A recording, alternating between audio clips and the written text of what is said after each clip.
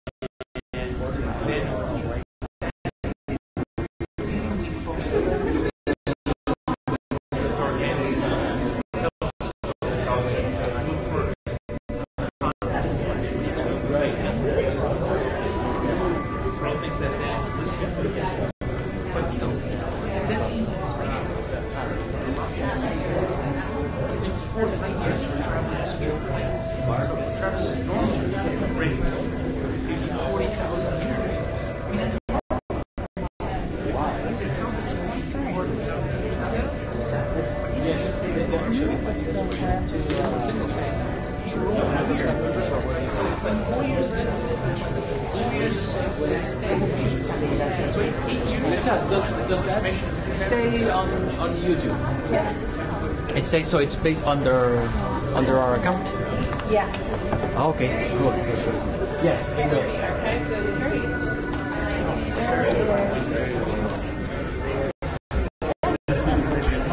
I'll be right back. What time is it?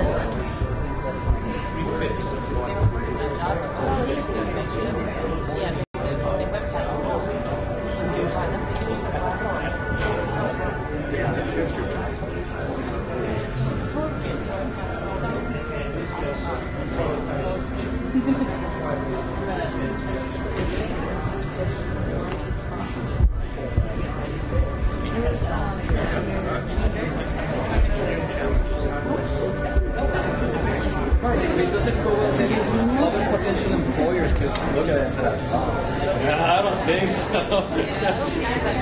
Oh, there it is.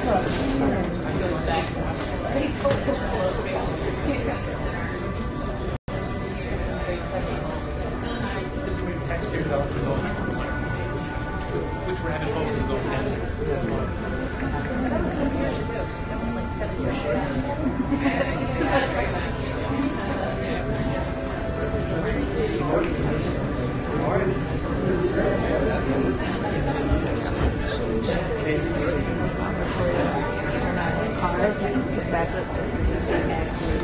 You made an announcement.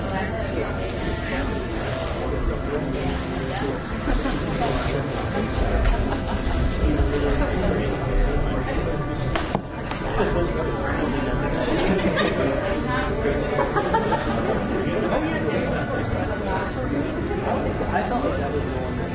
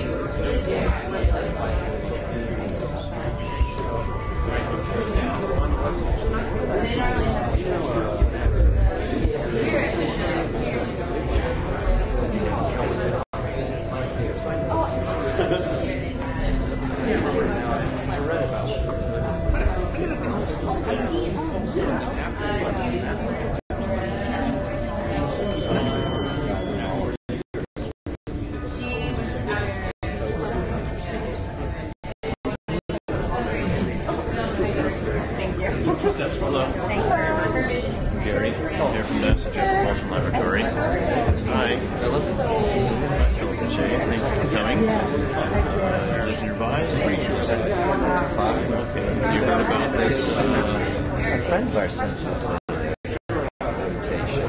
That's Martin.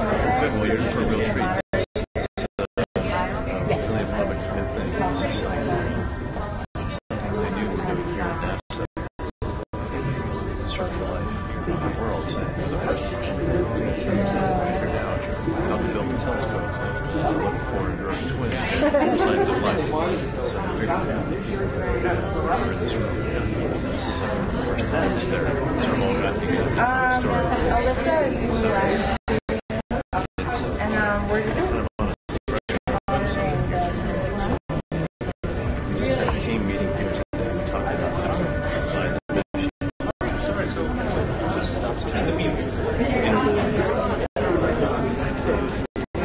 No, a lot of it's online already, and I think Q&A. I think the link or something like that.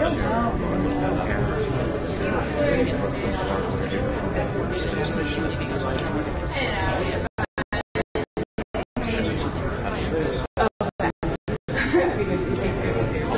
There's just a space.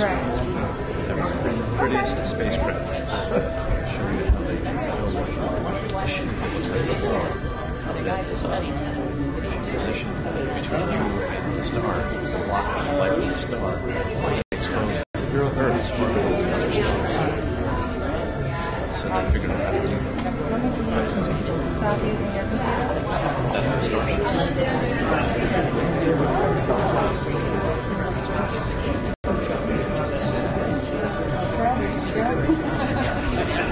This is way better than the cosmos. It's really happening.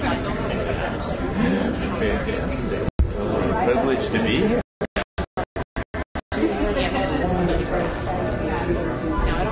Well, he has a big star. He has a big star, but you know, you can go. I've taken some of his courses, on this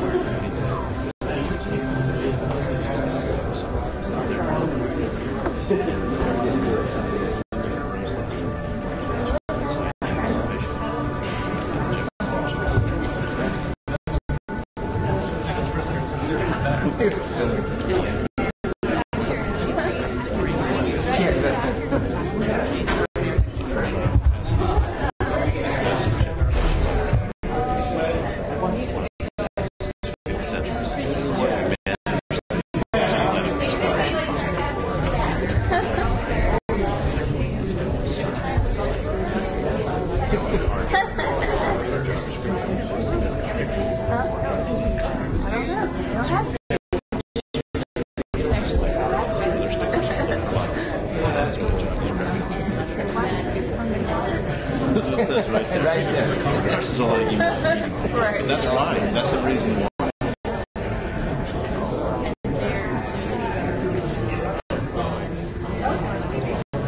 Well, we may want to do that's what this gives us some public.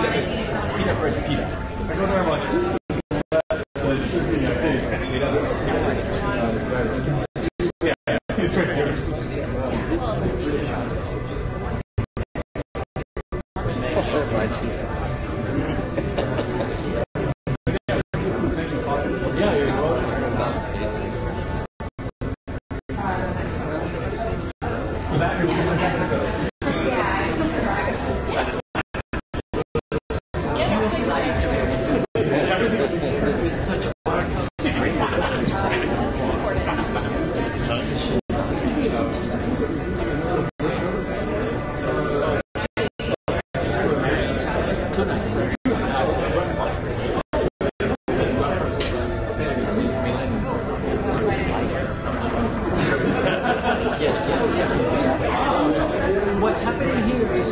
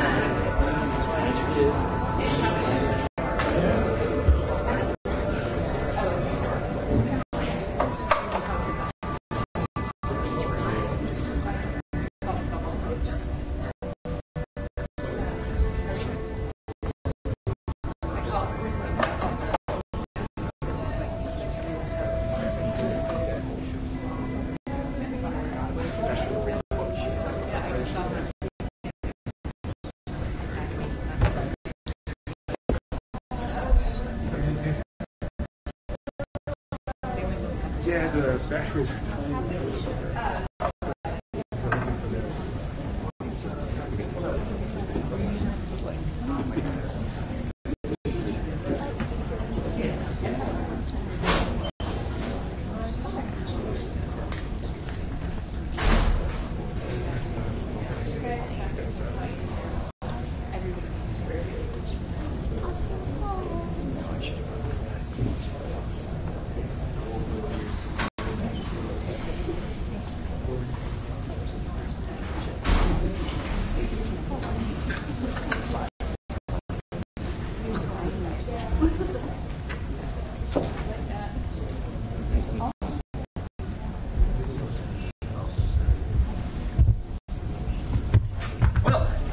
Let's see, is this, can you hear me fine? Good. Thank you for coming tonight. Welcome to the Adler Planetarium.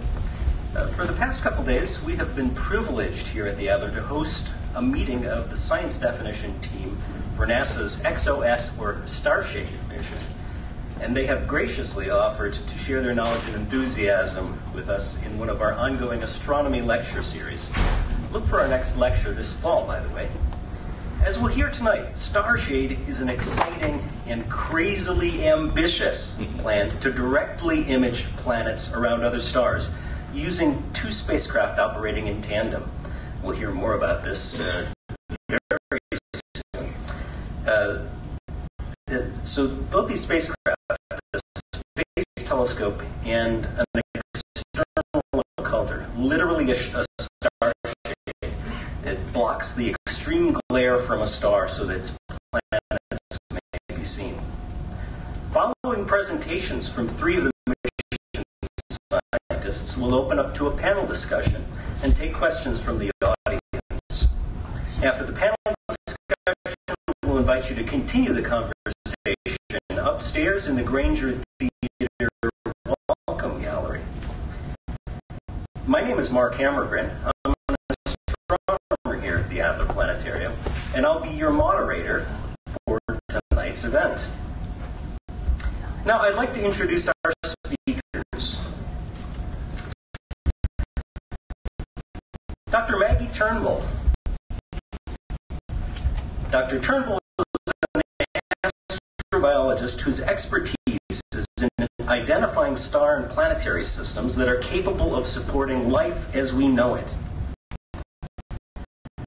Until 2012, she led the science team for the New Worlds Observer, a flagship class concept for a space telescope plus Starshade Observatory to find and characterize Earth-like exoplanets. In 2008, she started her own non-profit organization to promote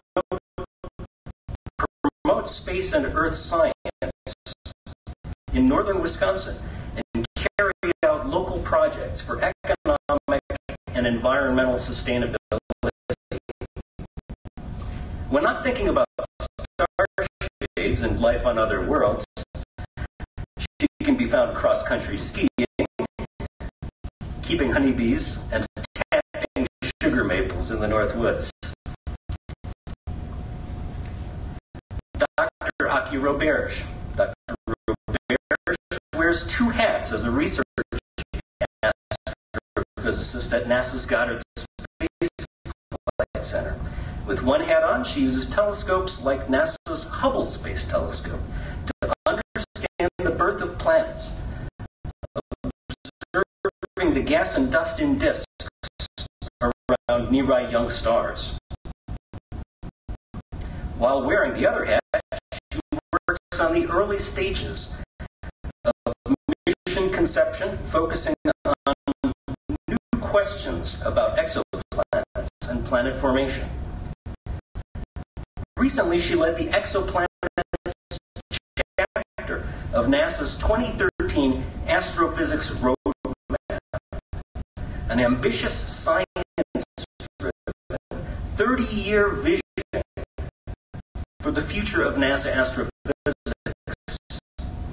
Her primary role in the Starshade study is to help plan the observing strategy, estimate the science return from different versions of the mission design, and to keep people from getting too optimistic. Dr. Jeremy Kasdan is a professor at Princeton University in Mechanical and Aerospace Engineering and Vice Dean of Engineering. Until 1998, Professor Kasdan was the Chief Systems Engineer for NASA's Gravity Probe B spacecraft, a satellite test of Einstein's general theory of relativity. His primary research area is in exoplanet imaging from space. Professor Kasdan has led several technology studies for NASA, analyzing both coronagraphs and external occultors. In addition to the Starshade team, he also sits on the science definition team for the First mission and is principal investigator for the CHERIS instrument, a high contrast exoplanet spectrograph to be installed on the Subaru telescope at Mauna Kea. Well, I'd like to invite Dr. Turnbull up to begin the first part of tonight's presentation. Thank you. Thank you. Welcome. So much. Okay, so I think all I have to do is press play and we're good, and I'm ready. All right, well, thanks so much for coming tonight through the rain and traffic and whatnot. It's really good to have you guys here and listen to what we have to say. We're going to do a little bit of good cop, bad cop routine. followed by Save the Day. I'm going to talk about how fabulous it would be to be able to directly see Earth-like planets around nearby stars and the things that we can learn. And then my good friend and colleague is going to get up here and try to destroy all my dreams with the reality of why this is so challenging, and it is, and that's why we haven't done it yet. But we can, and Luke Skywalker, Jeremy Kasdan is going to come up and save the day with a brilliant concept for getting it done, or at least opening the door to really a new era in understanding exoplanets and our place in the universe.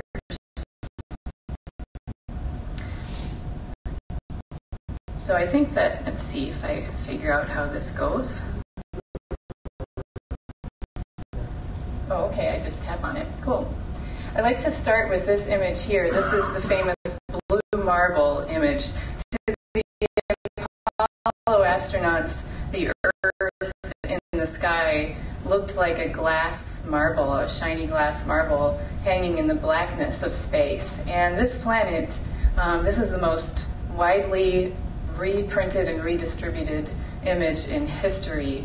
It was the only one of its kind for a long time. It was the Apollo 17 mission. On the way back home, the spacecraft was aligned with in between the Earth and the Sun in such a way that they could actually capture an image of the fully illuminated Earth. So these cloud formations that you see, this the African landmass, the ocean, this is the same. Every time you see this image, that is the same. You can recognize that. Now we have other images available from high-flying satellites, but for a long time this was it, and this really marked for a lot of people, this really iconifies and marks the beginning of the environmental movement on Earth and the effort, the concerted efforts to preserve clean water, clean air, and actually, protect the vast diversity of species of life that are living on this planet. And this planet, in stark contrast to all of the other planets in our solar system, has been broadcasting the presence of life out into the universe. And I don't just mean radio signals, I mean reflected starlight, which has been imprinted with signs of other kinds of life, photosynthetic life, signs of habitability, water, weather systems, clouds, oceans, continents. That light that is traveling out into the universe, if other astronomers could pick it up, they would be able to know quite a bit about our planet and deduce that this planet is habitable and potentially even figure out that there are photosynthetic life forms and other kinds of life forms on this planet. So the fundamental question here really is, that's motivating all of this kind of work, really is, are we really alone in the universe? We know that none of the other planets in our solar system are, at least on the surface, covered with the kind of life that our planet is covered with. But there's other stars out there. And when I was in college, when I started college, we didn't know about planets around other stars like the Sun. The first one was in 1995. That was when we first, had a confirmed discovery of a planet orbiting another star, and it was nothing like ours. But since then, we've racked up quite a few discoveries, which I'll describe in a minute, and started to gradually appreciate that planetary systems are not rare around stars, and perhaps almost all of stars do have planets of some sort. In our own galaxy, so this is actually the Andromeda galaxy here, and it's our sister galaxy, very much like the Milky Way. And what we're looking at right now is a few 100 billion stars in one galaxy, and each one of those stars is a potential site for habitable planets and life. If we zoom out a little bit and look at the Andromeda galaxy, so This is a composite image, but it is to scale. So there's the moon, the crescent moon, and you can actually see the night side of the moon too right now. I don't know if anybody knows why, but the reason is because the Earth is so bright and shining on that dark side of the moon. So that's why you can see that when you see a little thin crescent moon every month. And that's the size of the Andromeda Galaxy then to scale. So that right there, that little island of stars, is 400 billion stars. And what just appeared right there, right next to the moon, is a tiny little square about the size of a lunar Maria.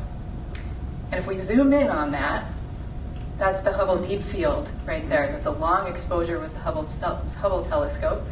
And what you're looking at is every single speck of light in there is actually a galaxy. Those are not stars, those are entire galaxies.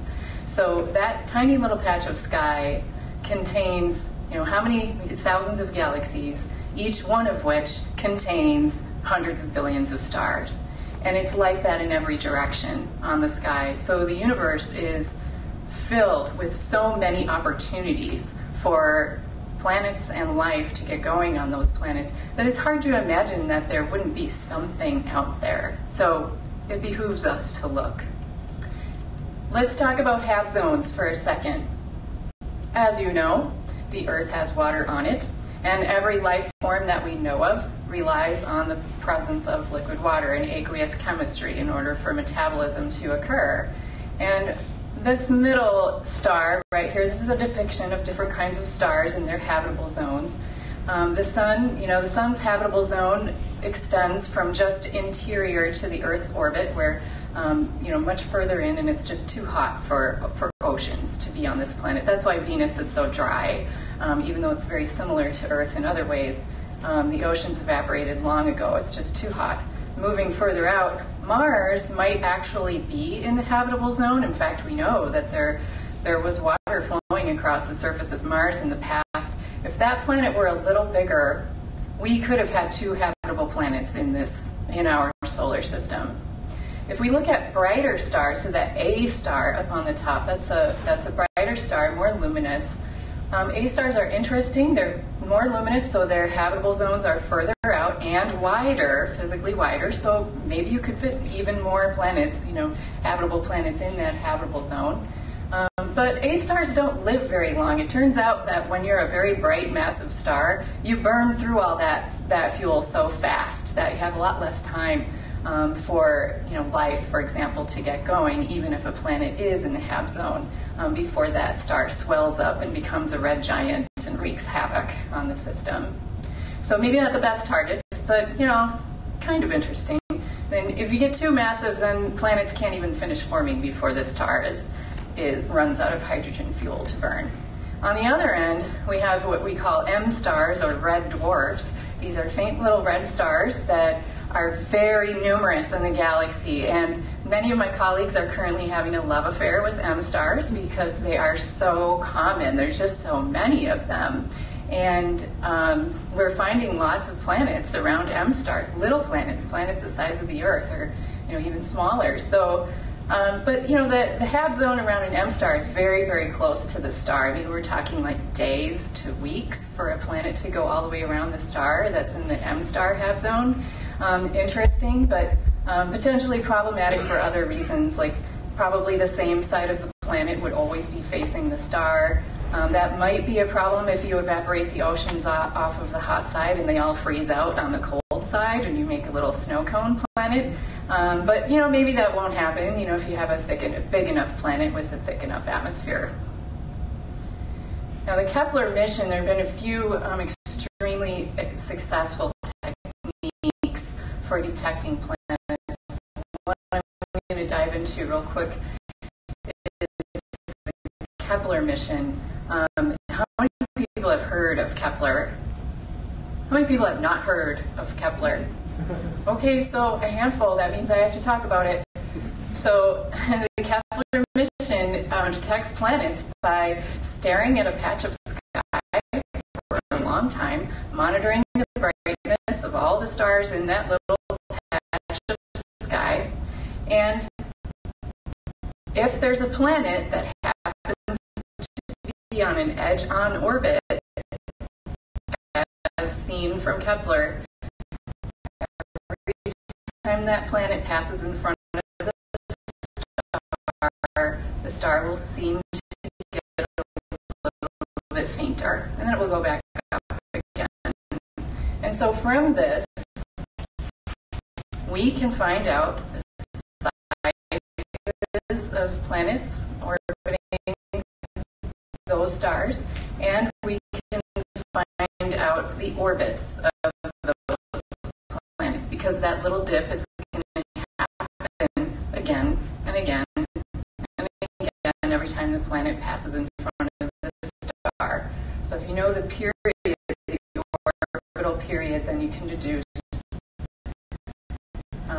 the distance that planet must be from the star. And from there, you can start speculating as to the temperature of that planet and whether or not it's in the HAB zone. It might actually be habitable. This is the field of view of Kepler. It's about the size of your palm, held at arm's length. Happens to, in this particular field, which Kepler stared at for 3 years, there are more than 100,000 stars. And this is an illustration of the result. Lots of planets found in that field. Planets are just not rare, even small ones. So, there are thousands of planets that Kepler has discovered, and most notably, small planets have been discovered more and more as time goes on. So in the last year or so, the greatest harvest of planets has been for the smallest ones, Earth-sized and what we call super Earth-sized planets. Just a little bit bigger than the Earth. And super Earths or mini Neptunes, that's a really interesting category of planet because we don't know what it's like. We don't have an analog for that in our own solar system. Could they be habitable? Are they just like really big Earths, or are they like really small Neptunes? Don't know. So really interesting find. But they're doing the statistics on everything that Kepler has discovered and the other methods as well to date. Something like 1 in 5 stars has an Earth-sized planet in the habitable zone. That's the latest published number. There's some uncertainty in that, but if we can just imagine that, how far we've come in the last 20 years from having no planets at all that were known orbiting other stars to now you can walk out and look up in the sky and pick 5 stars. One of them probably has a planet, and furthermore, it's an Earth-sized planet and in the HAB zone. So that's just a really striking realization. Humanity is different now than from what it was 2 decades ago. We are in a different place as far as understanding how we fit in the cosmic story. One of the questions is, has Kepler already found habitable worlds? And despite the media's glorification of every single thing Kepler ever does, it would seem that, here's one example. This is a good example, and some of you may have heard, this was in the news recently, Kepler 186f. So this is the first Earth-sized planet that is in the HAB zone of a star. It's orbiting an M star, so, is it a snow cone? I don't know. But it's not a sun-like star, but we're getting there, because before that, the planets that were being discovered, maybe they were Earth-sized, but not in the HAB zone, or maybe they were in the HAB zone, but they were a lot bigger than Earth. So, there were just a lot of unknowns and not really analogous to our own world. But this is as close as we've gotten, I think, to date, to being able to say that we have a real Earth analog potentially around another star. So, but the thing is, Kepler does not give us what we need in order to really characterize those planets and know what are they like. Do they have water on them? Do they have weather, continents, oceans, etc.? Kepler gives us the size and the orbit, and that's it. So we have to use our imaginations from there. And all of these pictures that you see in magazines or in the news, they are all artists' renditions. We do not have the data that we need, and out of the artists' imaginations. Really, we don't have the data that we need in order to speculate, even in an informed way, what these planets are really like. In order to do that, we need to see the light of the planet directly.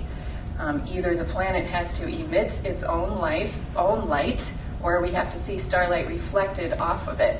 And this is an example of the state of the art. So this is a star system that has 4 giant planets in it. Okay, these are big planets, and they're very young, and we're looking at them in the infrared, and young giant planets glow like crazy in the infrared. So they're sort of the best case scenario. This is also a face-on system, not edge-on, but face-on. So we can actually, over time, watch these planets orbit around their star. It's kind of it's the ideal system to be using this technique on, but this is really the state of the art. And no observatory built to date is capable of doing this kind of thing for Earth-sized planets, but that's where we want to go. So this is my dream. What I want is a picture of a star, and I want to see around that star any little planets that might be there. This is a simulated image of what our own planetary system would look like. And what you see, that big dark ring, that is actually a hole in the donut-shaped hole in the dust of our solar system, carved out by Neptune, the influence of Neptune. Which is interesting all in itself, because maybe if you can't actually see Neptune, you could still deduce that it's there just by the effect that it's having on all the dust in our solar system, which we can see. And if I zoom in a little more, then I can actually see Venus, the Earth, Jupiter, and Saturn. Mars is not in this image because it's too small and faint. But we can see the other planets. And if I could get my hands on that speck of light, I might be able to characterize it and say, hey, that's a living planet just like ours. And then, we'd have spaceships and they'd be going there. That's actually, I don't know if I should go down that tangent right now. We can talk about that later. Spaceships. Okay, so in reality, what we're not going to be getting is a beautiful resolved image of the Earth, of an Earth-like planet with continents and clouds, and then we can look at the little life forms and say, oh yes, it's raining today on, the whatever continent.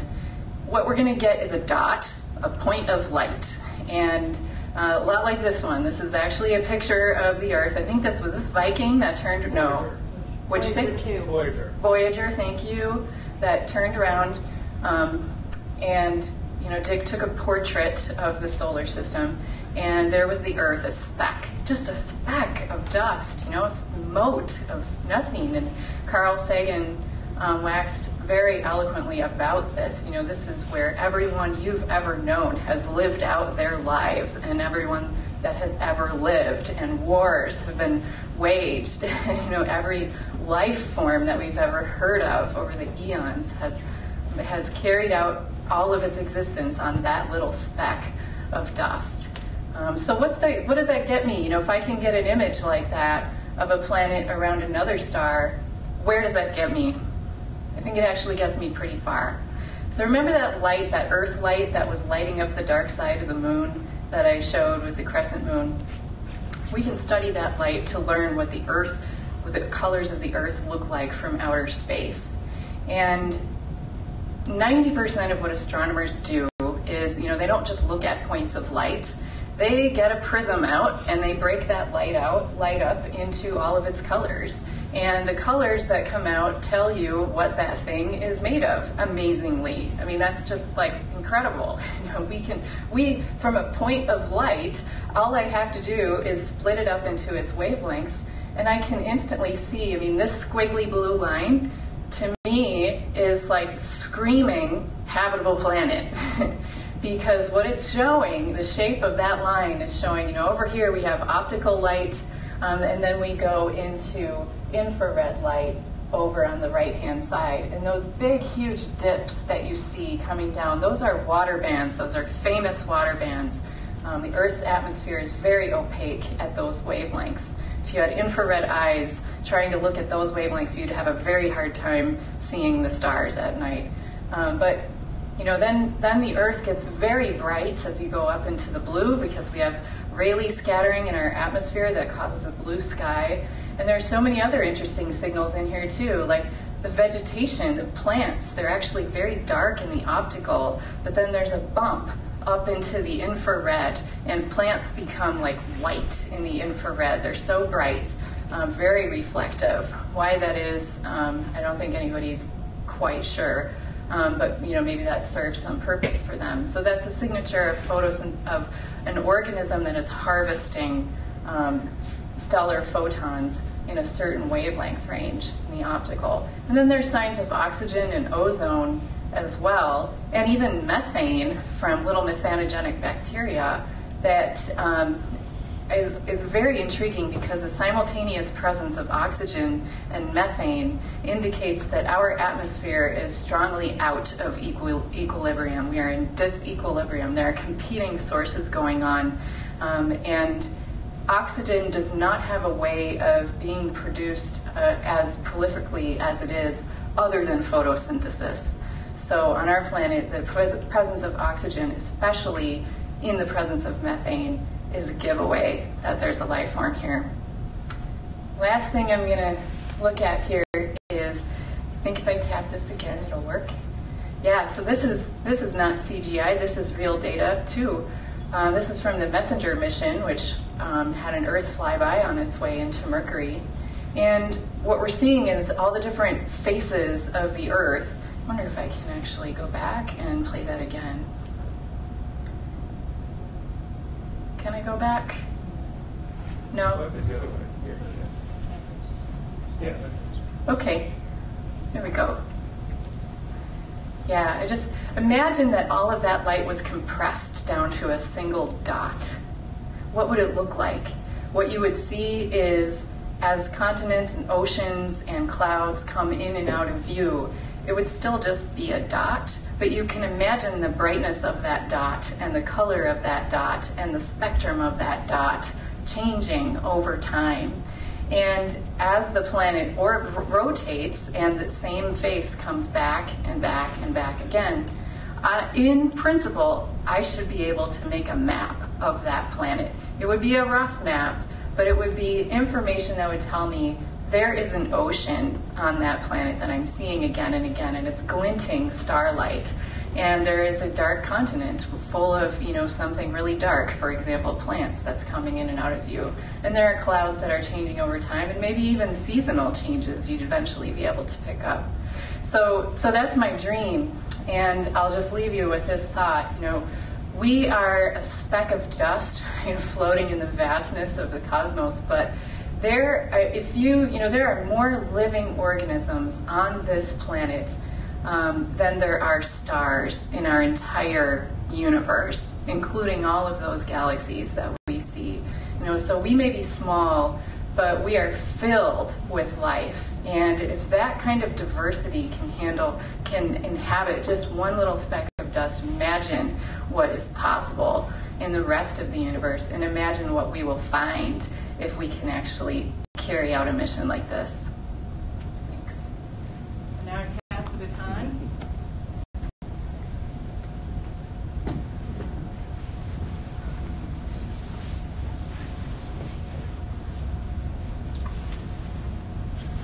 Okay, thank you, Maggie. That was inspiring. I am inspired. That was a beautiful blue sky vision of what we want to do. So now I'm going to rain on the parade. But I want to just remind people, plants need rain as well as sun in order to grow and to bloom. And so hopefully the rain I am going to shower on this will end up will grow the mission into a strong oak of a mission. All right, so just remember, I'm here to do good. That being said, okay, so the technical challenge of actually doing all of that stuff, that wonderful stuff, of looking at light that's coming from an exo-Earth around another star, is probably one of the hardest technical challenges that astronomers have ever even tried to do or even thought about doing. And I'm going to go through 4 reasons why that's the case. Okay, so as Maggie touched on, the stars are really far away. Okay, we're used to looking at the Earth as what we call a resolved source. We can see it's a disk, not a point. It's got character. It's got clouds. It's blue. There are continents. Okay, even when we look at, even when we move to the moon, we're still looking at a world. It's a world with character. We can really, we can see it. But as Maggie pointed out, even when we go as far as Saturn, okay, so we're out to the distance of Saturn, and do you see? Yeah, can you even see the? Can you even see the little arrow that's pointing to the little dot? Yeah. That's the Earth. Yeah. Okay. So we're already, even when we're still inside our own solar system, the Earth is just a little dot. And then let's consider this. Okay, the very nearest stars to the Earth, Alpha Centauri A and B. All right. So Saturn is 90 million miles away. Alpha Centauri, 26 trillion miles away. So what did I do this? Okay, so if the distance, thanks. So if if you make the distance from Alpha Centauri to the Earth, if you make that into the distance between New York and LA, then the distance between Earth and Saturn is like 2 football fields. Okay? And that's the very nearest star system to the solar system. So Earth at interstellar distances is really a really unresolved little fuzzy blue blob, pale blue dot, if you want to sound more inspiring. I tend to think of it fuzzy blue blob. Okay? All right, second problem. The Earth's bloody faint. Okay, and so Earth is 10 billion times fainter than the Sun at optical wavelengths, and it's hard to get your head around how faint that really is. So I scratched my head and tried to come up with the correct analogy. Okay, so the Luxor skybeam coming out of the top of the Luxor Hotel in Las Vegas is the brightest light in the world. And so if that's the Sun, the Earth is 4 candles, 4 little like dinner table candles. So brightest light in the world, 4 dinner table candles. Okay? And worst of all, those 4 dinner table candles are sitting like on top of the sky pyramid thing, of the Luxor pyramid. It's really close to that incredibly bright source. Okay, so the Sun at 33 light years away, which is actually 10 parsecs, which is the astronomer's favorite distance. At that distance, if the system was this far away, the distance between the Sun and the Earth is 0.1 arc seconds. Okay, that's the astronomer's unit. All right, so what is that in some kind of human scale we can actually comprehend? Okay, so 0.1 arc seconds, that's about the width of human hair. So human hair at the distance of 2 football fields. Okay, so Earth next to the Sun to, human hair, 2 football fields. Imagine how close together those 2 objects are. And one of them's crazy bright, and the other one's crazy faint. That's a problem. Okay, and then here's the other issue, the last issue I'm going to talk about, which Maggie alluded to, and that is the solar system, in between the planets of the solar system, it's filled with junk. There is tons of dust in interplanetary space coming from comets and asteroids. So every time a comet in the solar system comes in towards the Sun, it produces gas and dust. That's the comet coma and the comet tail that you actually see. Now that dust doesn't just disappear. It spreads out and it fills up the inner solar system and it produces the solar system's zodiacal light. So people, astronomers who've been to really dark sky sites, you can see the zodiacal light in the sky. It's like sort of this band of light reaching up at sunset from sort of the sunward direction is down here, and it marks out sort of the ecliptic plane, the plane of the solar system. So this is all comet junk and asteroid junk, and it's something you would expect to happen in a planetary system that has planets in it, because planets are actually originally were made out of comets and asteroids. They're the building blocks of planets. You expect them to be there. And in fact, we see this kind of dust at much higher levels around lots of stars. So this is Fomalhaut. So this is a well-known star. It's been known to have this massive disk of dust around it. This is truly massive, actually, and it's coming from a big, gigantic Kuiper belt, but much, much more massive than the solar systems. Now, it's true, this is a relatively young system, and the number of comets and asteroids in a planetary system slowly goes down with time. But still, there are plenty of stars out there that are just as old as the sun that have massive belts of comets and asteroids around them. So that dust can hide the planet. Okay, so here again, here's another simulation of the solar system seen face on. The sun has actually been taken out of this. And so after the sun, the most conspicuous thing about the solar system is this huge haze of dust, of light coming from dust that scatters off, from asteroids and comets. So, and as Maggie alluded to, in the outer part, this dust is coming from Kuiper belt objects. And then in the inner part, this dust is mostly coming from comets. And so, this is pretty bright. The Earth, Venus, Mars are, just barely sort of peeking out in brightness over this haze of dust. If this dust was much brighter, even a little bit brighter, you wouldn't be able to see anything here.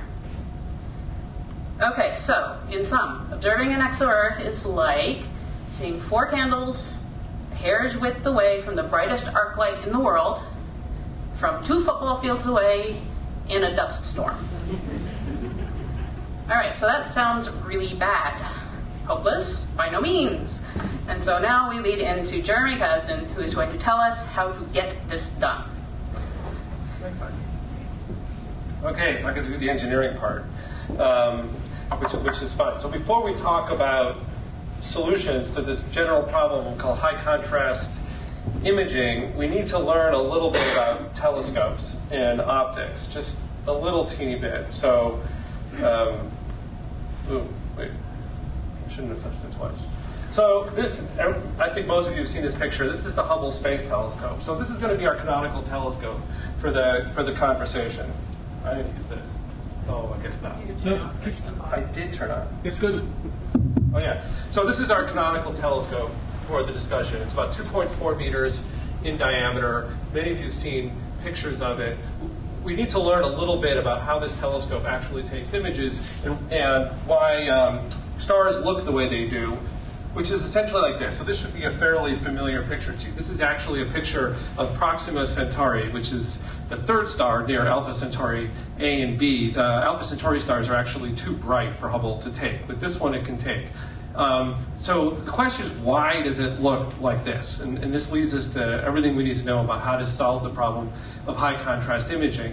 And I remember when I first gave a talk to my daughter's 7th grade class many years ago. They just graduated this year from college, so this was quite a few years ago.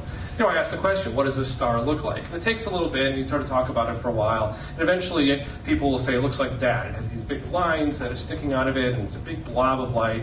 But of course, the interesting question is, why does Proxima Centauri in this picture have these bright lines, but these don't? And these are much smaller. This is really big, and it has all this other stuff going on here in different colors. And these don't look like that. Of course, they're dimmer stars. And so if we can understand that, we understand everything about high contrast imaging. So this is all examples of what we call diffraction. This is all a diffraction problem. That's the key. So the way to understand diffraction is to think, I like to think about it in terms of something you all remember, which is water waves, right? Light is a wave. So if you think about whenever you've been to a pond and you drop a stone into a pond, or toss the stone, what happens to the water, right? If I just drop a rock in the water, you start to see ripples sort of spreading out from where you drop the rock. These little circles, these are waves, right? You generate waves, and the water waves go traveling out bigger and bigger. If you think about getting really far away from where you drop the rock and look at a little piece of the water waves, it looks like a flat wave, like when you're in the beach and waves are coming at you. Light is the same way. These stars are really far away, and they're radiating light as waves in spheres now instead of circles, and we're really far away. So when that light gets to us, it's a little piece of that sphere. Right, so this is a common experiment. Some of you who took high school physics may remember. You got a little slit in a wall, and here are the waves, right? So it's like taking those water waves, but just a little piece, so they're flat. So that's what light from stars is doing when it actually gets to us. And this is my telescope opening, what we call the aperture. And you can see the waves don't just travel in a straight line in a little tube here, right? They diffract around the edges and they form these little semicircles and they interfere with each other. So we got bright ones, dim ones, bright ones, dim ones. We call this a diffraction pattern. This is what waves do when they pass through an aperture. It'd be great if they just went straight. Then we put a little lens here or a big mirror like in the Hubble telescope, and it would all come to a focus to a little point. But that's not what happens. So this is the whole problem, is that when the waves go through the entrance of my Hubble Space Telescope, they form these patterns when they get to the image. And those patterns look like this, right? So if I have a circular telescope, what I get are these little, see these rings? You can just sort of see these rings of light. They're equivalent to these lines that are coming out here, these different colored patterns. That's what light does when it enters a telescope. It forms rings. The image of the star has these rings that get bright, dimmer and dimmer as it comes out. And this is the big, bright center. So why is it that these are small but this is big? Well, it's because this is so dim, we haven't been integrating long enough to see the rings. This looks just like this. It's just this other structure is so dim, we're not seeing it in the scale of this picture, right? So that's why bright stars look really big from a telescope and dim stars look really small. We're just seeing less of the what we call the point spread function of the star. So does anyone know what this are? Why do we see that? Why do we all think that stars should have that? Does anyone want to venture a guess? Who's not here with my group? Nobody has a guess? Well, do you know what the Hubble telescope looks like? If I look down the front end of the Hubble telescope, does anyone know what I would see, what it looks like, the structure of the telescope? Who wants to guess? It looks like that, right? So there's that circular entrance to the Hubble telescope. And then if I go back, right, light comes in here, and there's a big mirror, a 2.4 meter mirror here. Instead of a lens, it has a big primary mirror that we call the primary mirror to focus the light. But then it would just send the light back out the front of the telescope. So how do we get the light back down to where all the instruments are that are down here? Yes? You have a smaller mirror in front of it that reflects the light down to the point. Exactly. We have another little mirror right up here that sends the light back to where all our cameras are. Do you know what that mirror is called? Secondary mirror? Secondary mirror. Excellent. Absolutely. So we have a secondary mirror, right? Well, how do you hold that mirror up? It's not just floating out in the middle of the telescope, right? From the image earlier you had that. That's right. Hello. So you have to hold that, hello. You have to hold that mirror somehow. And that's what these are. We call them spiders. They're just metal struts that hold this other mirror in the middle of the entrance of the telescope. And that's what causes these. Those are called diffraction spikes, and they're simply caused by the telescope. So everything, the message here is everything we see when we imagine imaging a star is through the telescope. It has nothing to do with astrophysics or astronomy or what stars look like. It has everything to do with the telescope. Change the telescope, stars will look completely different because they're really far away. So as both Aki and Maggie pointed out, they're just points. They're little teeny points of light. So this is the problem, right?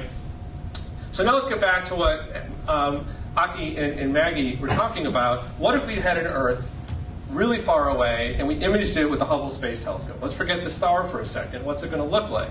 Well, it's one of these dim things because it's really, really dim and it's really far away.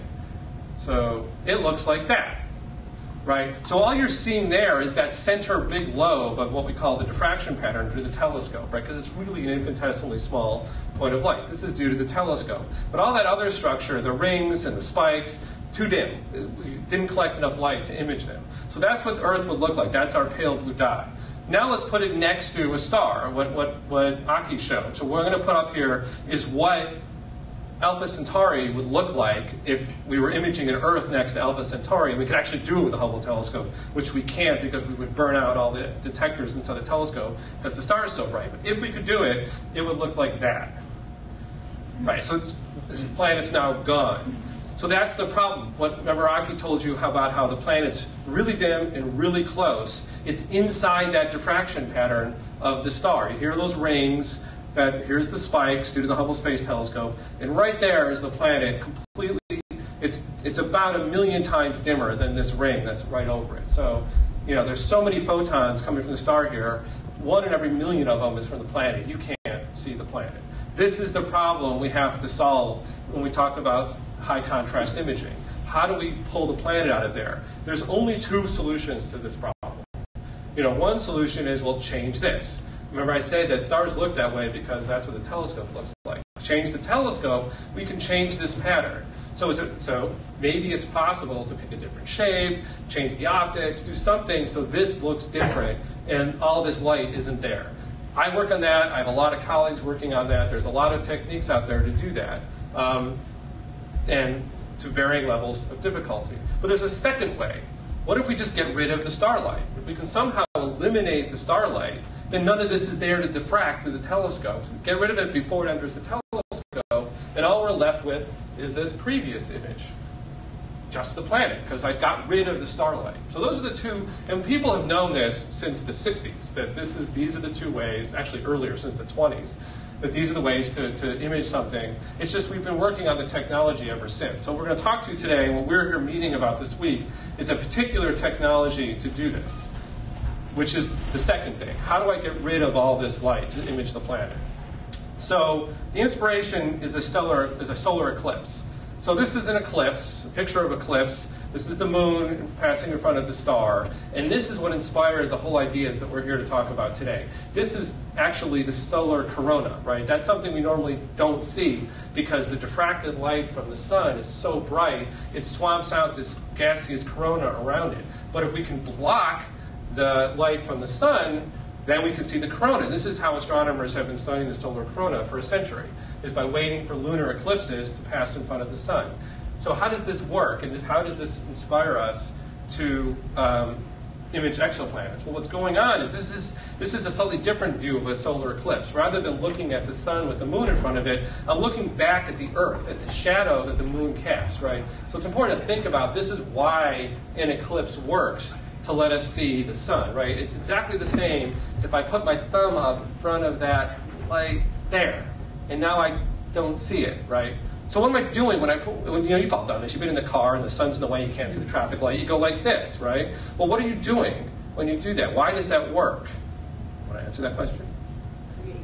You're creating a shadow, right? You're casting a shadow from your thumb into your eye, and now you can see something dimmer because you blocked it out, which is exactly what's happening here. So what if we put a telescope right in this shadow? Well, the sun's not getting into the telescope anymore. The light never entered the telescope. That's what we were setting out to do.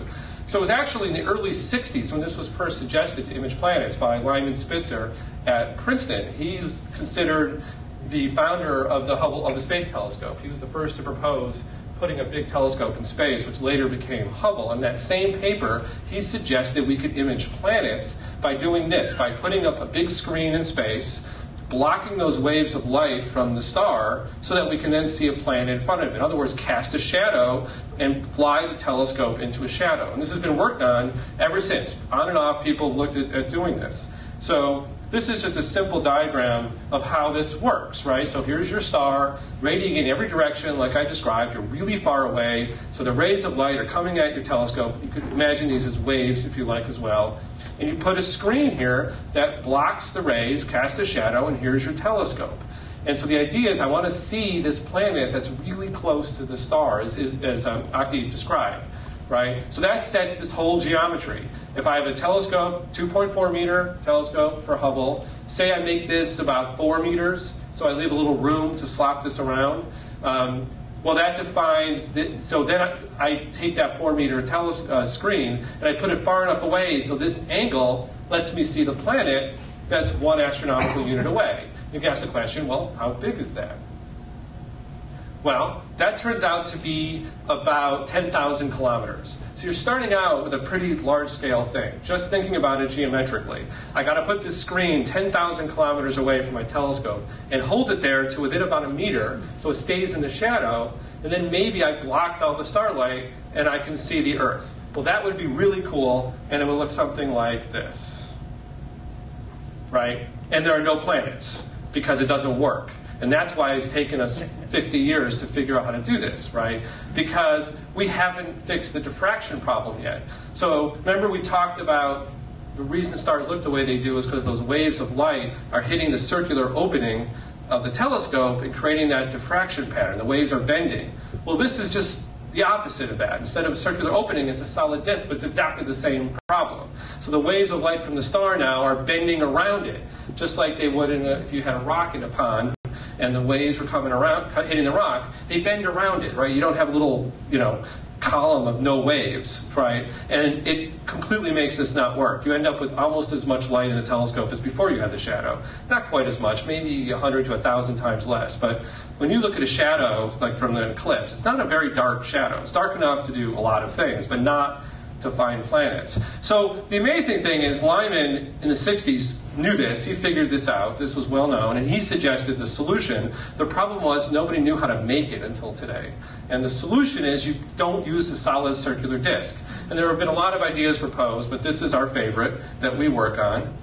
You make it look like that instead. And essentially, you're controlling how much light is coming past this disk as you move out radially by the particular shape of these petals. And if you get this just right, then you can create a dark enough shadow where you've eliminated all of the starlight, and lo and behold, you see planets, although they would really be little dots of light. We'd be really lucky to see them that highly resolved, but it's a nice picture.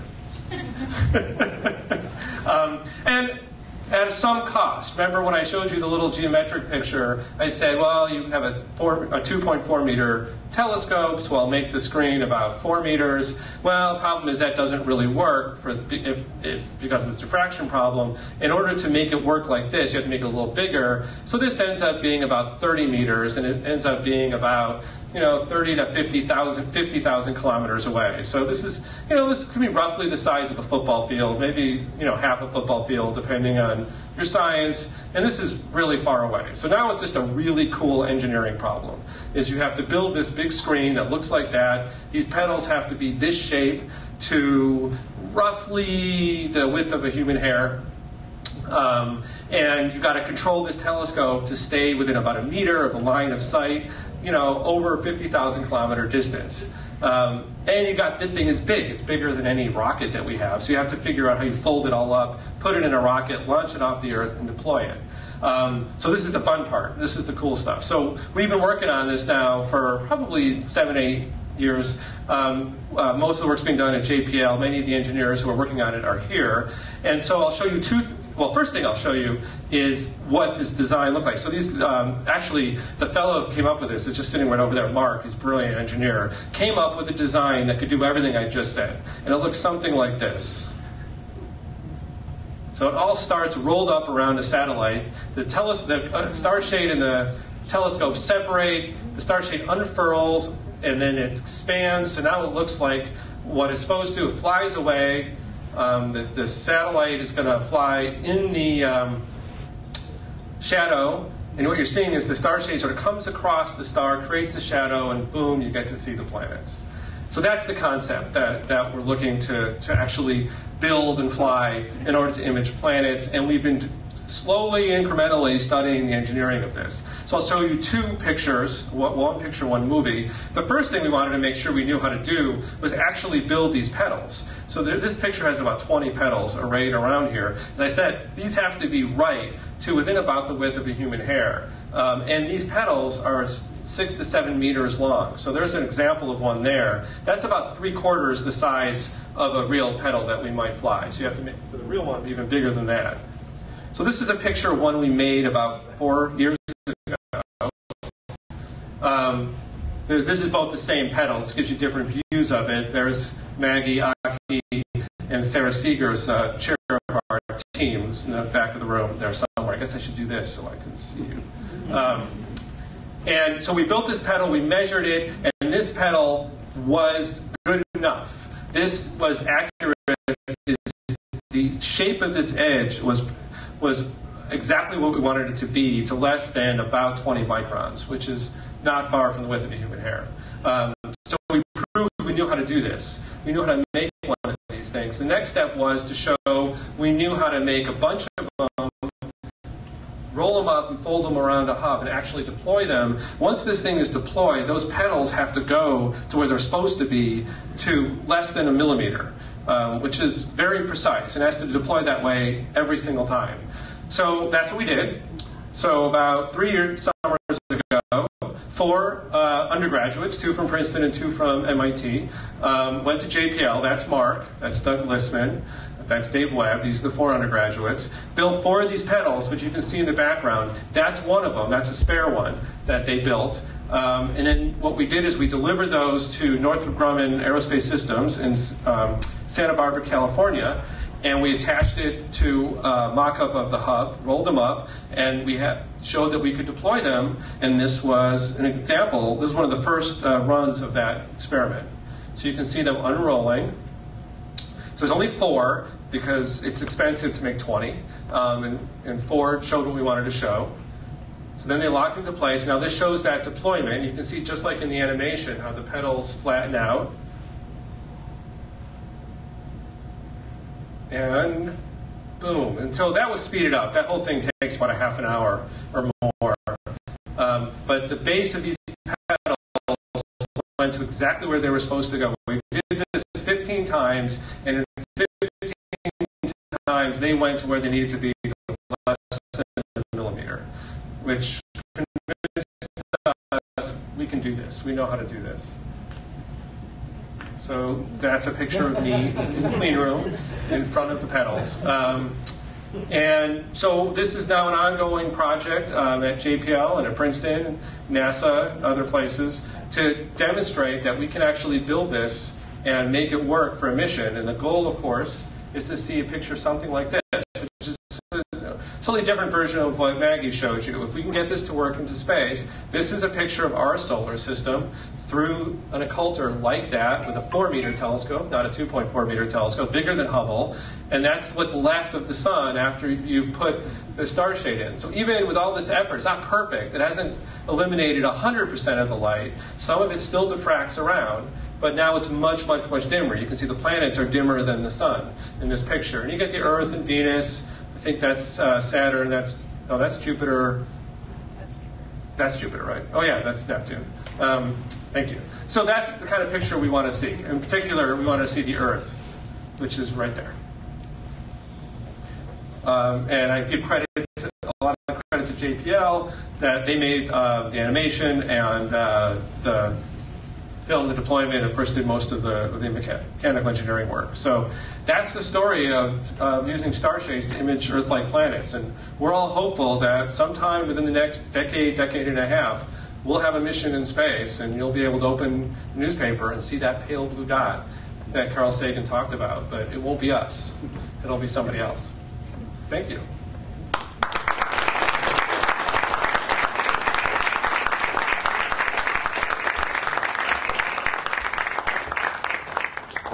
Yeah, let's thank our 3 speakers once again, and I'd like to introduce a few more team members so we can begin our panel discussion up front. So yeah, let's thank our speakers one more time.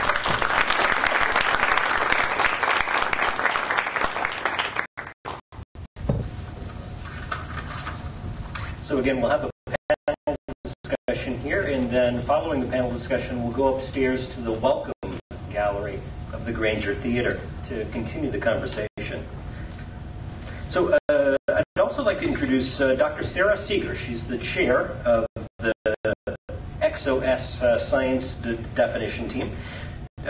Dr. Seeger is an astrophysicist and planetary scientist exploring the possibility of life throughout the galaxy, adapting the principles of existing planetary science to the study of exoplanets, planets outside the solar system. She is quickly advancing a subfield initially viewed with skepticism by the scientific community.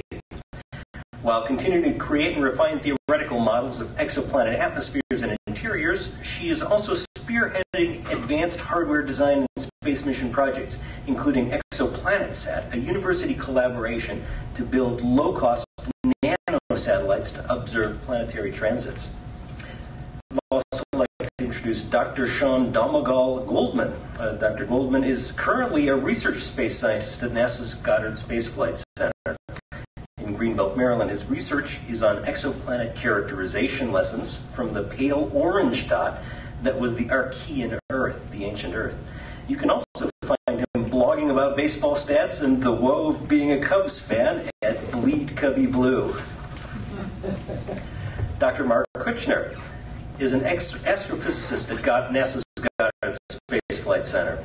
Together with Wesley Trout, he invented the band-limited coronagraph, a planet-finding tool to be used on the James Webb Space Telescope and the WFIRST telescope. An expert on exoplanets and debris disks, Kuchner helped popularize the ideas of ocean planets, carbon planets, and helium planets. And he now serves as the principal investigator of the popular citizen science website, diskdetective.org. And Mr. Mark Thompson has been developing large deployable structures and mechanisms for space for 32 years. He has invented and led the development of 10 deployable antennas with aperture diameters of 9 to 15 meters. Mark is also the inventor of the 34-meter diameter Starshade he is developing at JPL with his exoplanet colleagues. His role is to advise the team of Starshade capabilities, performance, cost, and the trade-offs associated with the different spacecraft and mission configurations that are being considered. Well, I'd like to invite all of them to come up here and join us for this panel discussion, please.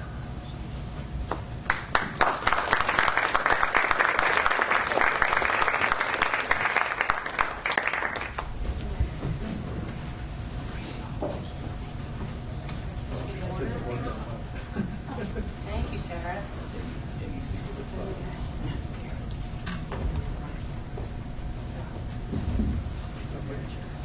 Musical chairs.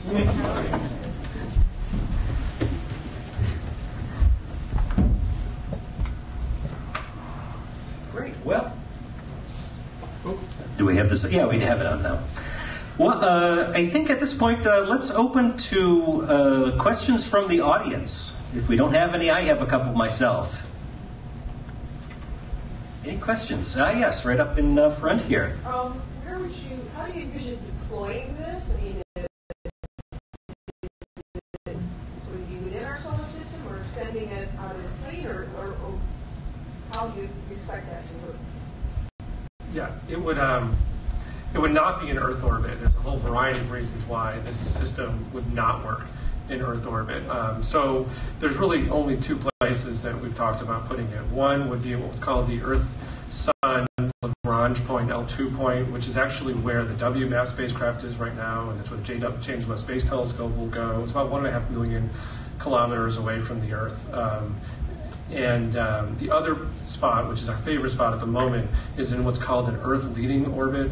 You can either Earth-trailing or Earth-leading, both work, which essentially means it'll be in the same one astronomical unit orbit around the Sun as the Earth is, but just a little bit in front or a little bit behind. And it's where the Spitzer Space Telescope is right now. So that gets you away from the thermal influence of the Earth and the gravitational attraction of the Earth.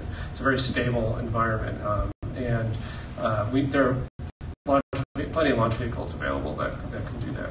But to answer it a little more directly, definitely in our solar system, we only send things far away if we want to visit another planet. The Voyagers and Pioneer Voyagers actually went accidentally past our solar system, but we're talking about close enough to Earth so we can communicate and not get too far away. Do we have another question? Yeah, we do, up in front here as well. How would the Starshade move along also if you're directing it towards different stars? Yeah, that's a very good question. It's you have to thrust it. It has to fly over the sky. Well, one of the two, either the Starshade or the telescope, has to be moved so it stays in line. There has to be one line between the star, the Starshade, and the telescope. So it'll be equipped with thrusters that'll fire and fly it around the sky to do that. We have a And to add to that, I find an interesting thing about the design that we're talking about with our probe class mission. We're actually looking at flying the telescope around and keeping the Starshade in one place because the Starshade is so large, and the telescope is, a relatively small telescope, and so we'll fly that around instead. Right. You pretty much you fly whichever one is lighter because that requires less thrust. And what happens is the mission duration ends up being largely determined by how much fuel you take up. When you run out of fuel, the mission's over because you can't. Right, and just to add, because we did kind of forget to mention this, we weren't trying to sweep the hard parts under the rug on purpose, but it takes a few days to a week to retarget. So after you finish looking at one star, it takes a while to retarget it, and then you may want to move back or go somewhere else. But we try to sell that as a strong point for especially the bigger, like, flagship class missions. If we were ever to fly like a big space telescope with the Starshade, we started trying to turn that into a feature because for 2 weeks in between every target, you can do all kinds of other astronomy because the Starshade is out of the way. That's a feature for our colleagues in other areas of astronomy, right? So we're trying to convince them to get on board with our mission, and we say, well, you guys are going to have 2 weeks every time we retarget. Yeah. Look at all those things like galaxies and crap, Astronomy, real astronomy is what they'd say. Yeah. There'll be both an imaging camera and a spectrometer. So those slides that Maggie showed with the different colors and the features from oxygen and ozone and methane and carbon dioxide and water and plant pigments, those slides were all spectra, synthetic spectra, and essentially that's what we'd be Actually, using spectrometry. that was real data. Those are real data. Yeah, from you have to think of them as being a synthetic spectra of an exoplanet, I guess I should say. We have a question in the back. Hi. I have a question from one of our Twitter followers. Would this 50K separation concept be restricted to one field of view, or could both shade and scope rotate to new targets? That's sort of the similar to the question he asked. If we move the telescope, as what Sarah and Maggie were saying, the Starshade just needs to change its orientation. It just needs to repoint so its center is directed at whatever star you want to look at, similar to the Hubble telescope.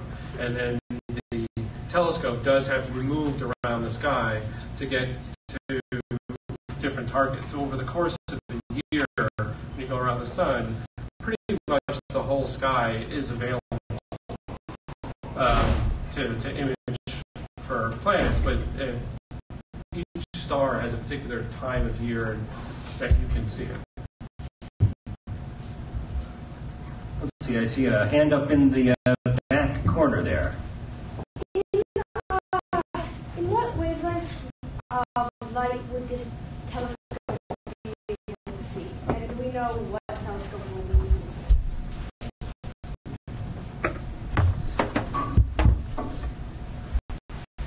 Oh, that's a great question. So we're going to operate at visible wavelengths to start with. The bigger a region of the spectrum we could possibly cover, the happier would be. But we're going to start out with wavelengths that are similar to those your eyes can see. There's another question in the back. Is this going to be an American effort or an international effort? Do what? I'm not a scientist and I'm not sitting up front, but I get to work with them. And so NASA NASA will look at this as a study currently as an American effort, but the possibilities always exist when NASA plans a very exciting science mission. When we move past the planning, the conceptual stage, into the possibilities of implementation, to look and work with our international partners. Frequently, we've worked with partners in Japan and in Europe, and that would almost certainly be the case again here, should this idea prove to be scientifically compelling and technically feasible. And we're starting to see from the work. Yes. Yeah. Some of the work that we're doing here this week and some of the presentations this evening that just might be. So just to add to that, right now the United States is the only nation really pursuing the Starshade heavily, and I think it's fair to say we're the world's experts here on the Starshade. The telescope itself, as pointed out, could be an international partner could launch that, and in fact they could then rendezvous later in space. Although I will add that for a while, we were encouraged to avoid using the phrase formation flying because it sounds very complicated and risky and expensive. But ESA, the European Space Agency, is launching a mission to look at the sun with a starshade, and it's just a regular round starshade that will fly in front of the telescope. But they're bragging about it as the first ever formation flying mission. So we're actually going to point to them as a form of heritage for what we're trying to do, which is much more complex than that. So we're definitely leading the charge in America for trying to find Earth-like exoplanets this way, but the Europeans they're doing it. They're flying a starshade. Although we should say that sunshade. Sunshade, but the Europeans have lined up their major astronomy missions for the next couple decades, and they aren't planning to do direct exoplanet imaging. That is on the table for NASA, but it does not look like it's on the table for the ESA is the European Space Agency. That's our European counterpart for the European Union. So unless another nation were to step up, it's almost certainly going to be the U.S. in the lead. And as a NASA scientist, I think that's cool because that means I get to be a part of it. As an American, that makes me pretty damn proud because I think it's cool to be out front. I'm going to jump in with a question here. What is the single biggest hurdle that Starshade faces to being selected and funded and fly? Budget. Yeah, that's an interesting question. It wasn't. Well, I think we should let Aki elaborate. Yeah, but I'll put it this way: we were given a charge, and we were given a budget for this. This thing can't cost more than $1 billion. That's not a lot of money for a space telescope, especially when you have 2 spacecraft. So I actually think our biggest challenge is staying under that price cap at the moment, and we're working on it. I guess we're working on it, but I actually think that's actually our biggest technical challenge, to get this done as cheaply as possible in every single aspect. I'll add that a little bit. I came into this activity kind of skeptical that this was technically feasible, and there is a perception amongst a lot of people in the astronomy community that it is technically infeasible. But because of the great work that Mark and Jeremy and Stuart, who's not here, have done on the engineering side of things, they've convinced me that this is possible from a technical standpoint. left with primarily challenges of making sure that it can fit into the NASA's programmatic plans for the future. Yeah, I mean, I think I've been pretty convinced too. I think we could build this. I think we could make it work. But can we make it work cheaply? And I think it's $1 billion may sound like it sounds like a lot of money, right? I mean, I think it's probably no one in this room has access to $1 billion. But the rule of thumb we give is that everything in space costs 100 times what it does on the ground. And here you saw there's 2 spacecraft. There's kind of 2 of everything. But I wanted to take the opportunity here to break in for a second and mention that in addition to all the things you saw, we didn't have time to talk about everything. But one really awesome thing that's happening, in addition to demonstrating that the pedals can be manufactured and deployed to the tolerances required, people are doing what we call subscale testing, both in the lab and in the environment. And this here, the thing that Mag is showing, she can actually show how to block out a star. Yeah, right. Actually been used. This is one of the prototypes that's been used in the desert to test over long distances of about 3 kilometers to block out a fake star, an LED light, and to reveal a fake planet, and to show that we can reach the levels of contrast. So there's a ton of work going on, and we may have drunk the Kool-Aid and, well, I don't want to say we've brainwashed ourselves. We've convinced ourselves, and now we're trying to convince our peers that as a community, the community has tackled major problems in technology development, and there are ones remaining that we're now working on. This is extremely dangerous, by the way. and it's because the tips of these things are, manufactured to be. I mean, they really are. You saw the picture of us with the bigger one, and this one doesn't have the full tip on it up there, but it's very sharp. But come look at it. It's basically a giant throwing star.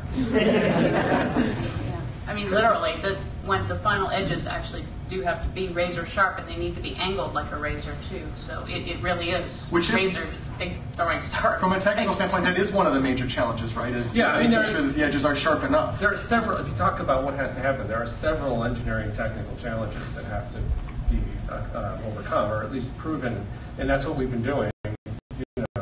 Since about 7 years ago, probably now. Right? For me, just 4.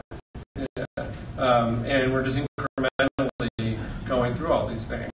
And there's a program in place to do that, to show that we have under control all the engineering challenges. And one was to show we could make a pedal like that and do it accurately enough. We did that. One is to show that we can deploy them in a mechanism similar to what we do in space, do it accurately enough.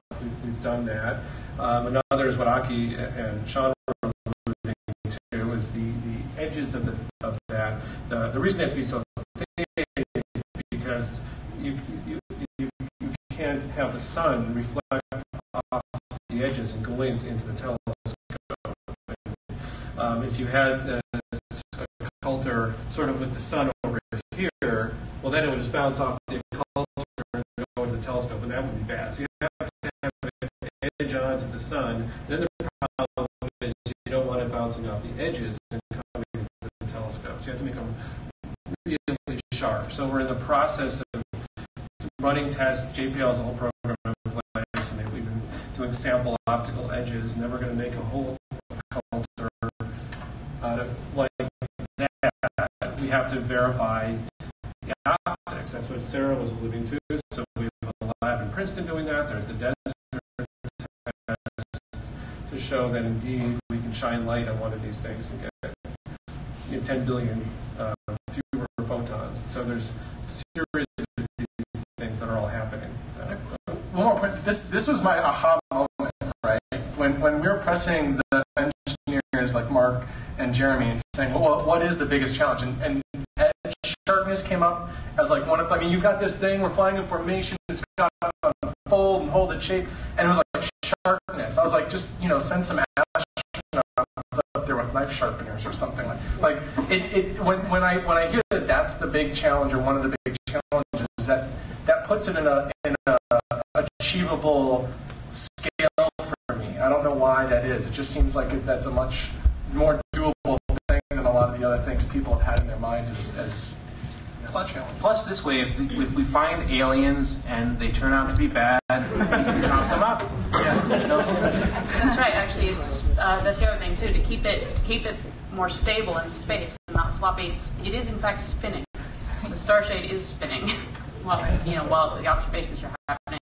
So razor sharp, spinning like a chainsaw. Not a chainsaw. The saws. Buzzsaw. Yeah. Well, I think we'll take one more question from the audience, and then we'll break and continue the conversation upstairs. There's a hand up in the back. Yes, how much of the sky could you see with this system? That's a really good question. And actually, I was going to mention this because Jeremy was talking about sun glinting off the edges of the star shade. There are huge regions of the sky that we cannot look at any given amount of time. We have to be a certain angle away from the sun, and we have to be a certain angle away from the Earth. We can't point right near the Earth either because the Earth is very bright. And then there are all these other constraints with reflecting light from the sun off of the star shade into the telescope. And even Venus and Jupiter are problematic because they are very bright in the sky. So we have this whole region of avoidance where the allowable field of regard is this really bizarre shape. And it moves over time as the telescope orbits around the sun with the Earth. So that's evolving, and we have to choose our targets really carefully so that during the course of the mission lifetime, we can go from star to star to star in a really efficient path and observe as many targets as possible with the least amount of fuel and still stay inside this weirdly shaped allowable field of regard. And one thing that is kind of neat about being here at the planetarium that is, I don't know of any other science team that has really ever done this as a part of their serious mission. We're going to actually go in the planetarium tomorrow morning and try to visualize this. We will have all the stars in the sky, our targets highlighted, that allowable field of regard, and we're going to put ourselves in front of the Earth in an Earth-leading orbit and try to actually visualize that and understand more intuitively what that means for us over the course of our mission. Yeah, I mean, it's worth understanding that related to that, it's not like Hubble where we're taking pictures of everything everywhere, these deep fields, billions of galaxies. There's only 100 or so stars that are close enough and bright enough that we could actually imagine seeing a planet. So we formulated these lists of stars. What would you say? How much of the sky would you say is observable to us? Half the sky? Over the less? course of the whole mission? Well, at any given time. Oh, any given time, no, it's less than half. Yeah, Less than half at any one time. Yeah. But over the course of the mission, we get the whole sky. Yeah, I mean, right, half. Well, I think the question was, when we have the Starshade and telescope lined up, how much of the sky are we actually looking at? Or with the telescope? Well, if we have an eye view in place, then it's only going to... Yeah, I mean, any arc's like a square, right? Yeah, It's like a square arc. Yeah, it's a very narrow field of imagery. We're only looking at a very, very small angle around the star that we've just blocked to see planets. That's all we're going to see in the telescope. It's comparable to the size of the disk of Mars, for example. And we'll do the disk of Mars like couple hundred odd times. 100 times the disk. Once for each target we want to look at. And those targets will be spread out throughout the sky. Yeah. Well, once again, I'd like to thank the panel and invite everyone to come upstairs to the welcome gallery and continue conversations with the members of the Starshade team. And just as an FYI, we will be bringing the Starshade pedal and the smaller Starshade demo up there, and we hope that when we're up in the meet and greet area, everybody will come and take a look. Well, let's give the team our thanks. Thanks for all the great questions.